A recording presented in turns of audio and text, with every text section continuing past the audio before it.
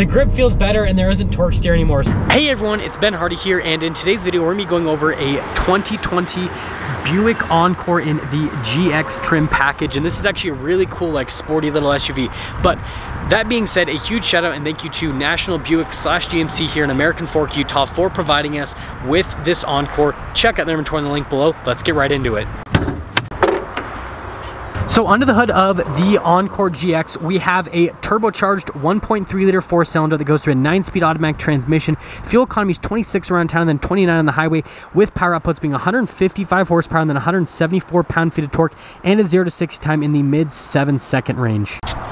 Now let's go over the front end on the Encore GX. So first off, this one has the LED lights, which I think this is definitely a package you should get on the Encore regardless. You get the little LED accent light and then the projector bulb as well. And then notice you've got all the red accenting all across the grille, and then down below, that's one of the ways that you can tell that this is a GX compared to just a regular Encore. Fog light just right there in that little area, but that is pretty much everything for the front end. Now around the side here, we've got two 25mm tires on 18-inch rims in the front and in the rear, and you can see one of the little parking sensors hiding there. But the fender flares are body painted, so they are a little bit hidden.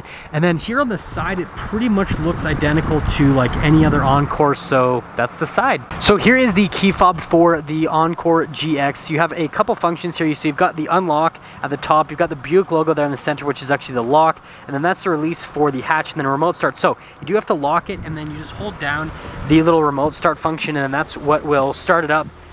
And you'll be able to, well, slightly hear that 1.3 liter come to life. And then just like all the other Chevys, if you just kind of press it again, then it'll shut the whole system right off. And I said Chevy, but I meant Buick.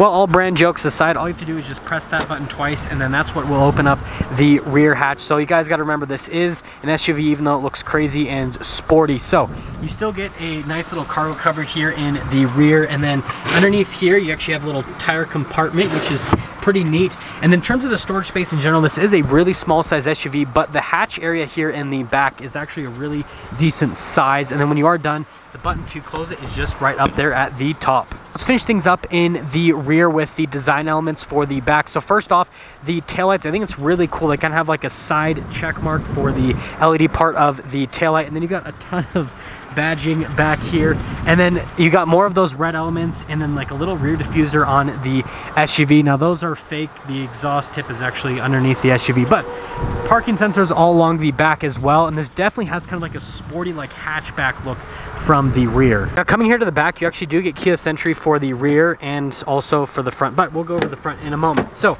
coming here to the rear, you've got all this soft touch right here with the white contrasted stitching, and then here are the seats in the back. So they have this really cool, like, design with the perforations itself. Hopefully that's coming through under the camera, but you've got more of that white stitching that goes all along, and then it is pretty soft to the touch. Now there are a couple of cup holders back here, and then just down below here at the bottom, notice that you got a little kind of like charging area. In terms of legroom, again, this is a smaller size SUV, so it's gonna be a little bit smaller on the legroom side of things, but headroom is actually really solid. We do have that same keyless entry here in the front, and then there is blind spot monitoring for the mirrors. And coming to the door panel here at the front, design is pretty similar to what's in the back. The memory seats are on the side of the door here, and then you got all of your regular window controls, and then this is for the hatch. So notice that you can kind of open it at different regions, which is a pretty cool, nice little touch. Now the seats at the front, same material as the seats in the back. You notice that the bolsters are a little bit on the light side, so you definitely, even if you kind of have like a bigger back or something like that, you could fit in these seats very comfortably. And then you've got the adjustments on the side of the seats, got a little pedal layout down below, and then that's the release for the hood. Light controls right there, and there's your little steering wheel adjustment. But let's pop in now. Starting with the GX, we just have to press the push button start, and then the gauges will do a sweep. This will all pop on, and hopefully the radio doesn't pop on, and you got your little heads up display, and we got to turn that fan speed down by quite a bit. So here's our steering wheel in the GX. So notice that you've got the smooth leather all the way around, and then you got the stitching in the center part. You do have that heated function on the steering wheel. So over here, you have the controls for the collision assistance, the cruise control as well. On the other side, you got your voice command controls and the controls for the little center stack. And then you've got the little thing for the turn signal. And then on the other side, you've got the windshield wiper stalk. Here in the center, you've got the RPMs over on the left side. On the right side, you've got the speed. And then there's a couple different menus that you can kind of scroll through, just give you different bits of information on the Buick Encore. Pretty simple. You guys can see all the stuff. You can go through navigation, phone, all that kind of stuff. If you ever see my reviews on the Chevys or the GMCs, you'll notice that this is identical. So here at the infotainment system, I'm going to show you guys the backup camera aspect of it first, which the camera system on this is really good. So notice that part's blacked out because I have the door open. I left the door open so you guys can kind of see just how the camera system actually works, but you've got the 360 view. Notice that if I close the door, then that part of the picture is stitched back, open up the door, and then it is blacked out. Now, with the rest of the camera system, there is just so many different views that you can go through. It's a full 360 camera system, pretty much. Shows you just every aspect on the vehicle. So parking this, it's really small, but on top of that, you can see everything around you. Now, with the rest of the infotainment system, I actually really like this infotainment system. Now, this is shared with GMC and Chevy as well. The response time on it, I mean, everything happens pretty much instantaneously. You've got Apple CarPlay and Android Auto as well. Now, the screen isn't massive like some other vehicles kind of are coming out with, but I think it's like the perfect size, and the functionality, I mean, like, again, just boom, happens right away. And you got your little my Buick. Now, down in this area, these are the analog controls for the radio and the climate controls. You do have a dual zone climate for the front. You do get heated seats, and then just down below that, you've got a little auxiliary, and then a couple of USBs, and then a actual 12 volts as well. Wireless phone charging here in the Encore 2. Now, this is kind of like the whole center console area. We're gonna start up here at the top. So notice that you've got the button for the parking sensors. That basically is to turn them on or off. You've got your stability control right next to that. That's your lane keep assist. And then this is for the all-wheel drive function. And then you've got your auto stop start if you don't like that. Here's the shifter for that 9-speed automatic. Really easy to use. And you've got the low gearing on top of that. That is your little parking brake right there in that area, and you got some extra storage here.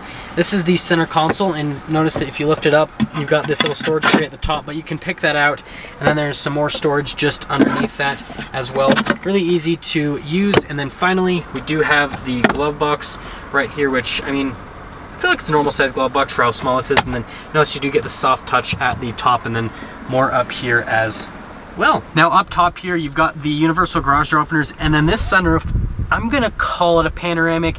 Now, it is a little bit on the small side, but this is a small SUV, so I feel like it's a panoramic for this car. So yeah. Here is the window sticker for this Encore GX Essence with all-wheel drive. So you guys can freeze a frame if you guys want to just read every single detail. But here are the options that this particular one has. And then with all that being said, there is your total price, $37,315. Let's take this Encore out and see how it drives.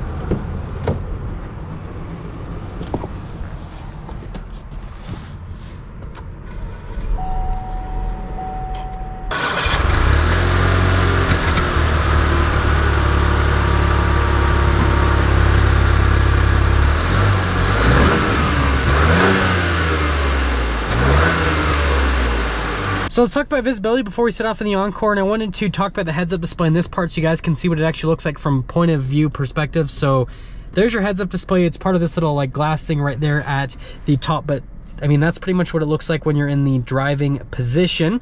But the hood just slopes down really abruptly, and then you got the visibility through both of your mirrors. And then throughout the rear, the visibility is actually a lot better than I expected, this being a smaller size SUV. Now, there is that blind spot in that corner, but remember, it does have the blind spot monitoring. And that all being said, let's set off. I'm setting off here in the 2020 Encore GX, and the reason I wanted to review this is I thought this was just such an interesting, weird little SUV, and I haven't really seen many people just review this in general, so I thought it would be a fun vehicle to review because it's just weird and different. And initially setting off here, it's actually relatively quiet with just the sound that comes through into the cabin. And then in terms of the ride quality, it's really smooth. So Buick is supposed to be kind of like, sort of like a luxury brand, but not quite, right? Cadillac is the one that kind of takes that up. And this definitely does feel like it's more on the luxury side. And we're gonna get a little acceleration here. I mean, you guys heard the power figures and the 0 to 60 time. It's not crazy quick or anything like that, but I mean, it gets the job done. Now, the next thing is the steering. So the steering on this, super light. It doesn't feel like any more direct. You definitely do feel some torque steer for sure.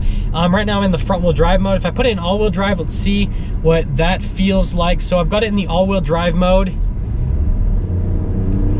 and the torque steer actually goes away. So when you put it into the all-wheel drive mode, you don't get the torque steer anymore. It's actually a pretty good system. I mean, it switches really quickly actually, and you can do it while you are driving. You know, you don't want to do it at super high speeds, but you can do it while moving. And yeah, that's like such a crazy change. I'll get another little acceleration for you guys so you guys can kind of see, or at least I can tell you how it kind of feels turning and then going. Yeah, the grip feels better and there isn't torque steer anymore. So the all-wheel drive, definitely super solid. And then you can just pop it off and it's like a truck. It's so cool. But with the rest of this, where I really think this stands. So $37,000, and this is kind of more like upscale, kind of more like on the luxury side of things. SUV, you get all-wheel drive capability, you get something that's a little bit sportier. I think this is really cool, actually. I think this is interesting. I definitely think that it's just unique. It's one of those unique cars, and maybe it's not gonna be something that Buick sells in huge volume numbers, but it's still like, it's one of those cars that you could buy and really no one else would have one. Like, you'd be the only person with the GX Encore if you were just driving around in one. So yeah, I think it's a cool, like, weird, kind of interesting SUV. Now, it would be cool if they would have put a little bit more power in it so that it was a little bit more like performance-esque, because right now it like looks like sporty, but then it's not super sporty, if that makes sense. So that's my only thing with the Encore GX, is I wish that they'd do at least a little bit more power, but other than that, it's different. But it's cool. That is gonna sum things up for our video on the 2020 Buick Encore in the GX trim package. And the lighting right now is like perfect for this paint color. Just looks really good for that angle. But that all being said, again, a huge shout out and thank you to National GMC for providing us with this Buick Encore. Check out their inventory in the link below. I'll see all of you in the next video.